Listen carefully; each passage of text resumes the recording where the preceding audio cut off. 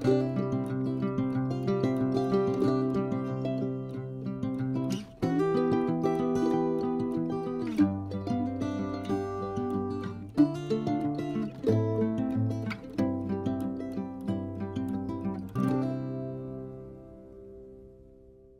y'all, welcome to my channel. Tonight I'm doing a Let's Cook a Lean and Green. I might be doing something I've already made before for y'all, so if so, please forgive me. But I do have new viewers. They might not have seen this one. So I'm making, it's called the cheesy, what is it? Cheesy vegetable taco skillet, I think is what it's called. I don't know, but it's delicious. It's got tons of vegetables. It's got hamburger meat that's seasoned with taco seasoning, and it's got cheese on the top, and it's really, really good. So I wanted to make this tonight for a couple of reasons. One, it's one of our favorites, but also it makes 3 servings. And that's gonna be very useful for me because here's what's happening this week. So last night I made some lasagna, which makes 4 servings. And so, so Scott and I can eat on that 2 nights in a row. But tomorrow night, I'm gonna be gone. And so I'm gonna have my lean and green earlier in the day. So this cheesy taco skillet, he can have the 1 extra serving tomorrow, and I'll have something else earlier in the day. Okay, does that make sense? Sometimes it's nice because like what I'm having earlier in the day is something he doesn't like. I'm gonna do a cold lean and green with cottage cheese. He won't eat that. So I'll either do that tomorrow during the day, or I'll have my serving of lasagna or something, I don't know. But I like to have extras because sometimes I cook things that Scott doesn't want, or I make things just like the cottage cheese lean and green he won't touch. So it's nice to have a leftover just for him. Okay, so what am I making tonight? Here we go. Lots of veggies. All right, here's a little, here's a tip. All right, we use a vegetable conversion chart to weigh out our vegetable servings. All right, this recipe, the recipe comes from Sandy's Kitchen Adventures, and I will link it. And she puts in there, you know, 1.5 cups of zucchini, 3 greens. Well, it's kind of confusing because you cook it. Well, we know that the measurement is different for raw versus cooked. So there's no way, because you put it all together, so there's no way for me to cook it and then measure out the cooked vegetables. So y'all, I'm just using the raw measurement. It's not gonna be precise, but it's gonna be close enough.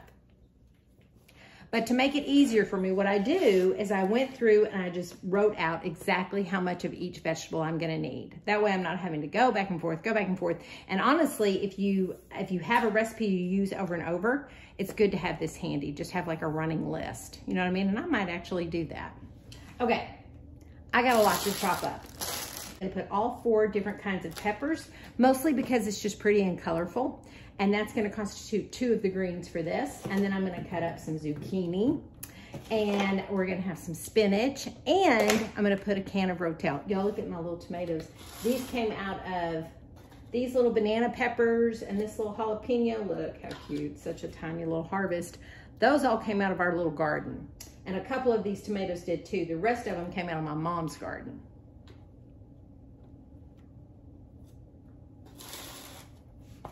Okay, so I'm gonna chop all this up. I'm gonna ground some hamburger meat, and then we're gonna mix it all together, put some cheese on top, and put it in the oven. So here we go. I'm gonna get to chopping. Okay, here's a trick. I've cut my bell peppers up into big chunks, but before I dice them up, I'm gonna put them in the bowl, which is sitting on my scale. Can you see that? And I know how much it's supposed to weigh. Instead of dicing it and putting, I'm just gonna put them all in there until it gets to where I need it to be. Almost there. There we go. So now I know this is what I need to chop up. It just makes things a little bit easier instead of dicing and putting and dicing and putting. I don't know, I just like to do it that way. And then you can do the exact same thing for the zucchini. So put it back up here, zero it out. Because I'm leaving the skin on the zucchini, so I guess I could go ahead and just do it like this, because this is how I'm gonna cut it up. But instead of dicing it, I'm just gonna cut it in pieces like this. I'm supposed to have 2.98 in zucchini. And there it is. That's it. All right, so now I'm gonna chop this up.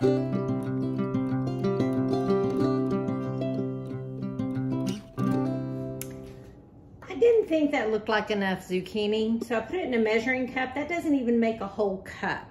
And usually weighed is a lot more than this. I'm supposed to have 1.5 cup.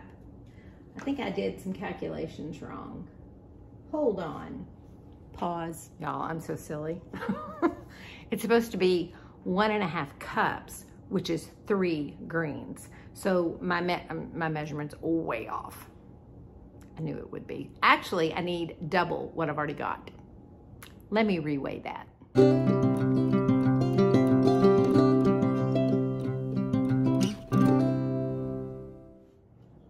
That looks way better. I kept thinking, that is not enough zucchini, because I've made this several times before. So yeah, so what I did wrong was this. The recipe calls for 1.5 cups of zucchini, which constitutes 3 greens worth of zucchini. I was thinking 1.5 greens. So that's how I measured it. No, I needed 3 greens. Okay, so now I've got that all chopped up. So now I'm gonna go ground my hamburger meat and season it up with some Rotel and taco seasoning. And then we're gonna add these vegetables. And then I'm gonna put the spinach in last. We'll just keep going. You'll see what I'm doing. Okay guys, I'm browning my hamburger meat. All right, here's the deal with the hamburger meat. It calls for 10 ounces cooked. This is a pound of hamburger meat, so that's probably gonna be a little more than 10 ounces. So I'm actually gonna, when I drain the fat, it says to drain the fat. This is 96% lean, so there's never very much fat. But when I do that, I'm gonna weigh it to make sure I've got 10 ounces, okay? And then the funny thing about this recipe that I'm gonna link, it doesn't tell you when to add the Rotel tomatoes. So I just, after I drain the fat and weigh it and put it back in the skillet, that's when I add the tomatoes. And I'll let it cook for just a few minutes, and then I add in the vegetables, okay? So here we go. Browning up the meat. The seasoning, the taco seasoning, you put in after you add all the vegetables.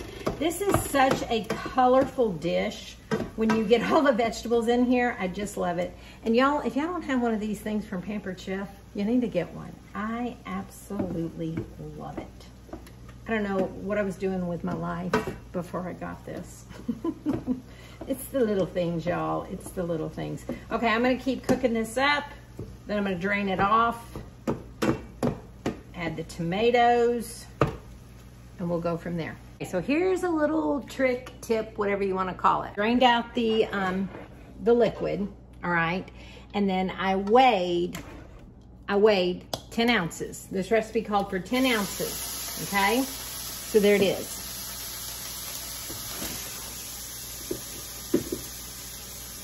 But that leaves this little bit. So what am I gonna do with that? Well, here's an idea of what you can do with that. You just put a little Tupperware and save it, put it in your fridge.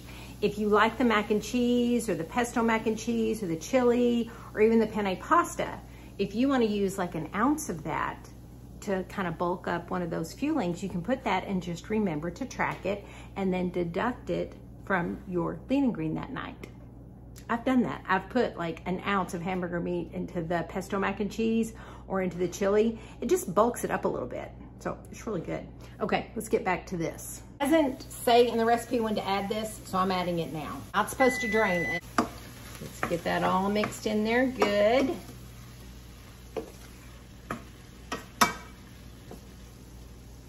Yum.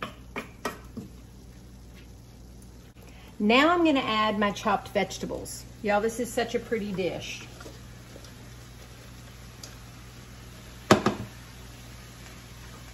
Look at how pretty that is. Mm. Now, something that, I thought I knocked some out there. Something that the recipe doesn't say to do, but I do, is I cover this with a lid for just a few minutes. I like my vegetables not soggy, but cooked. You know what I mean? So, got that mixed in. Now I'm gonna add in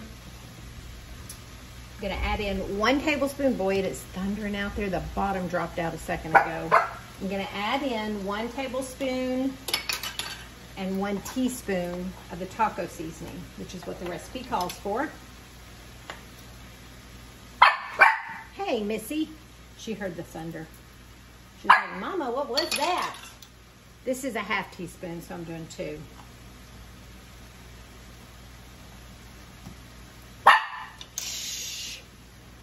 right, and we're just gonna mix that all around. Oh, it smells like tacos in here.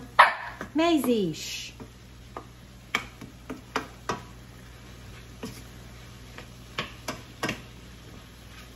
I wish I could see her down there. Let's see here. They're all hoping I drop something. Excuse me, Missy. Okay. Let's turn that down. And we're just gonna let it go for just a couple minutes. Now I've got to weigh out the spinach. Here we go. And it's gonna look like so much spinach, you're gonna think there's no way that's gonna fit in that pot, but it will. All right, I'm just using baby spinach, and I need 3.18 ounces.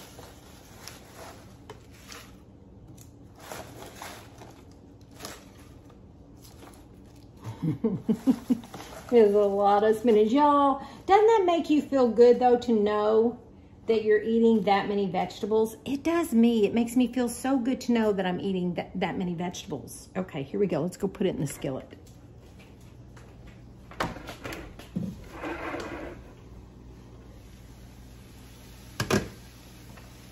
Oh, wow, y'all, that smells so good. Oh, this is really one of my favorite lean and greens, and it's a complete lean and green. It has all your condiments, all your greens, all your lean, everything. All right, now I'm gonna put this right on top and stir it in. And every time I do it in this skillet, I always say, oh, I should have got a bigger skillet because I don't think it's gonna work, but it always works. Because spinach wilts so fast. It just shrinks down. Now the recipe actually calls, I think, for kale, but it says you can use spinach. I've never tried it with kale. I keep thinking I'm going to just because I want to try it because kale is so good for you. But I love spinach, so I always do it with spinach. But I don't know. If any of you guys try it with kale, let me know. Look at that. See? I told you it would work. All right, we're gonna let that go just a little bit longer while I grate up the cheese. Yeah, if that wasn't yummy enough, we're gonna put cheese all over the top. All right, I'm gonna just turn that off so that it doesn't overcook the vegetables, and that spinach will continue to wilt. Yum. So the recipe says to put 1 cup of reduced fat cheese, and she's counting that as 1 lean. All right, so the cheese that I'm using is 2% reduced fat. All right, but I checked the macros on the back, and the amount of fat that's in this cheese, I know that I can only have 4 ounces to make a lean. So though she says a cup, I'm gonna put 4 ounces. All right, so I'm gonna weigh that on my scale. Let me just grate it up real quick. And I like to grate the cheese on things like this. The kind that's already grated, it's convenient, but I just never think it melts as well. I love this grater, y'all. Is that not the cutest grater you've ever seen? Look how cute it is. Oh, I left the price tag in there. That's hilarious. All right, let's weigh this and see.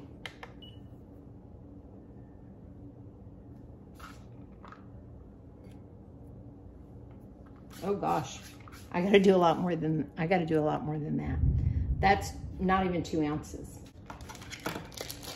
It's gonna be, I think, about a half a block of cheese. But yeah, I love this thing in this kind of cylinder shape. The cheese doesn't get stuck in there. It just all falls to the bottom like it's supposed to.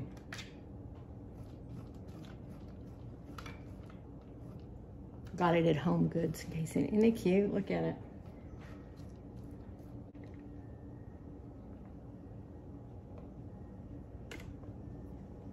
Getting closer. Y'all, that's a lot of cheese, but it constitutes an entire lean. Oh, very close, very, very close. Wow, it is coming down out there, y'all.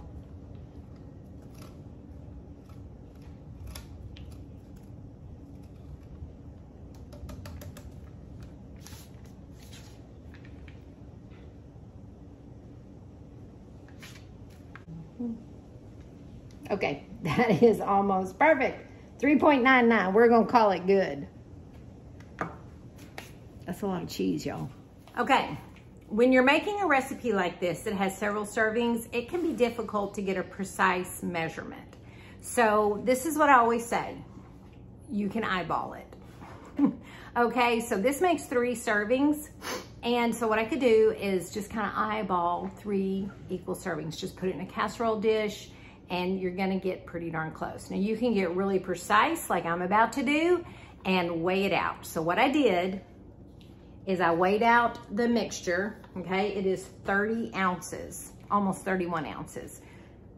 I have 3 little casserole dishes, and so each one should hold about 10 ounces, and then it should hold about 1.3 ounces of cheese. So y'all, anytime I've done this in the past, it's been a math nightmare. So we're gonna really hope that this time it works. All right, so I'm gonna measure out 10 ounces into this little dish and hope it works. All right, here we go. Doesn't that look good, y'all?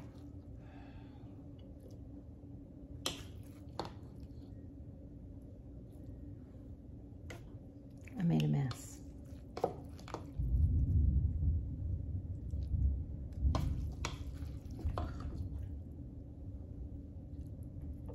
Y'all, this might work. I love the thunder. Do y'all like rainstorms? I actually like rainstorms when I'm home. I don't like driving in it. Y'all, that is perfect. A little tomato right there. All right, so there's 1 little casserole.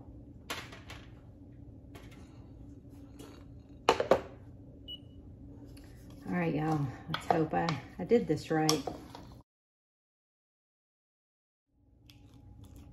Success. All right, now I'm gonna add the cheese.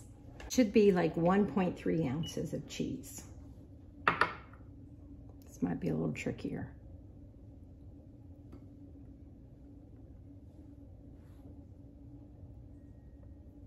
Is that right? Yeah, I think that's right. All right, that's pretty close.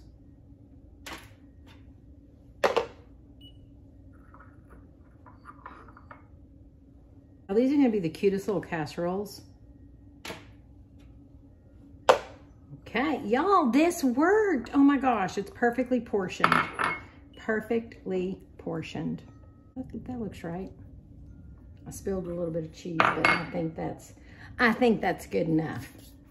That's perfect, you guys. So now Scott will have one for tomorrow. When I'm having my cottage cheese, he'll have one of these. If y'all can't tell, I'm a little proud of myself. Those are so cute. Honey, wait until you see these little bitty casseroles. They're so cute. Okay, now I'm gonna pop it in the oven, 350. I can't remember for how long. Mostly just till the cheese gets all nice and gooey and melty. And then we will have a perfectly portioned, full lean and green.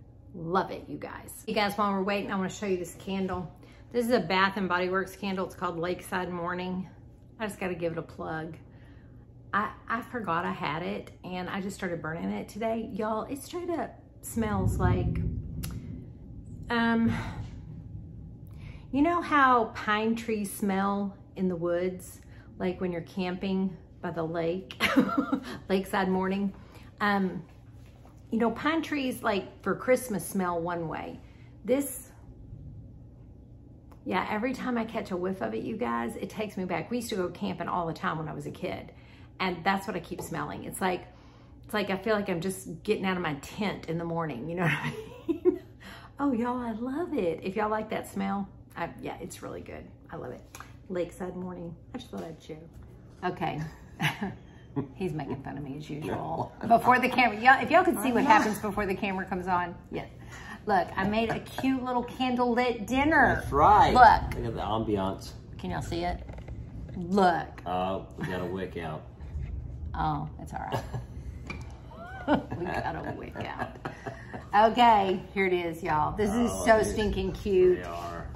All right, let's dig in. This is cheesy taco, what is it? Cheesy vegetable taco skillet, I think. I'm gonna put the recipe down. That was Lucy. Not Thunder. No, she jumped off the ottoman and it slid across the room because we had to remove the carpet when we got Miss Maisie. I'm gonna eat.